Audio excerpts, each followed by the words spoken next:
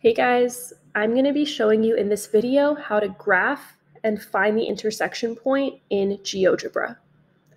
The first thing you're going to do is go to this website, geogebra.org/calculator. From there, I want you to press this sign in button. I already have an account, but you're going to have to press create account and either use your personal Gmail account or whatever personal email address that you have. I just want you to create an account so that your work is saved. You can remember that you can always use the email address that the school provides you. For me, since I already have one, I'm just going to sign in.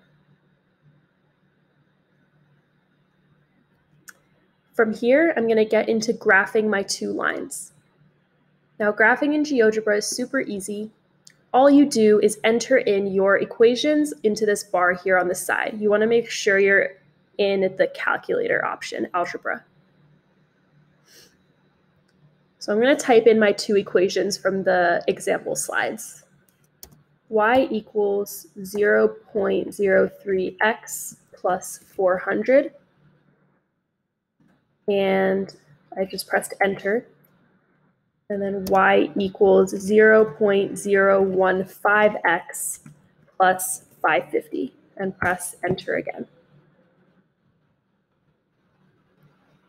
Notice that I switched my variables from t and s that I have in the slides to y and x.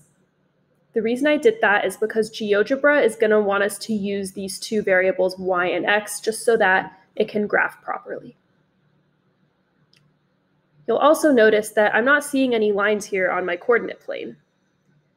The reason for that is because my y-axis is only going between 4 and -4. My x-axis is only going from 10 to -10. Our line is all the way here at 400 and 550. So we need to zoom out in order to be able to actually see our lines. An easy way to do that is to press this settings button, this little gear tool, and then press zoom to fit. And that's going to get us a lot closer to where our lines are. Now all I'm doing is clicking and dragging to bring that intersection point into the center of my screen.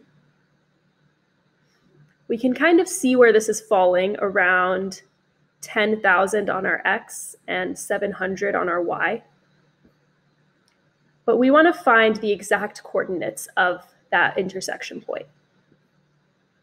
To do that, I'm going to click this tools button with the shapes on this purple banner, and then scroll down to where it says more. Once you've clicked more, you're going to scroll back up, and under this points header, you'll see intersect. It tells you exactly what to do. Select intersection of two objects successively. So I'm going to click one line and then the other line. And you can see here it populated this point as A.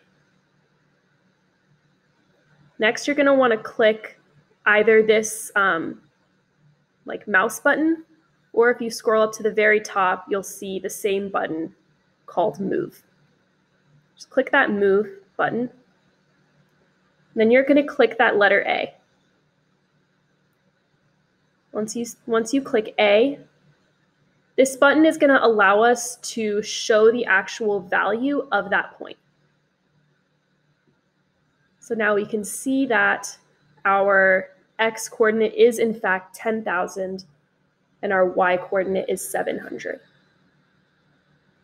From here, you're going to take a screenshot of this screen that we're seeing here. I'm going to post another video that teaches you how to take a screenshot if you don't know how, and just insert it into your PowerPoint.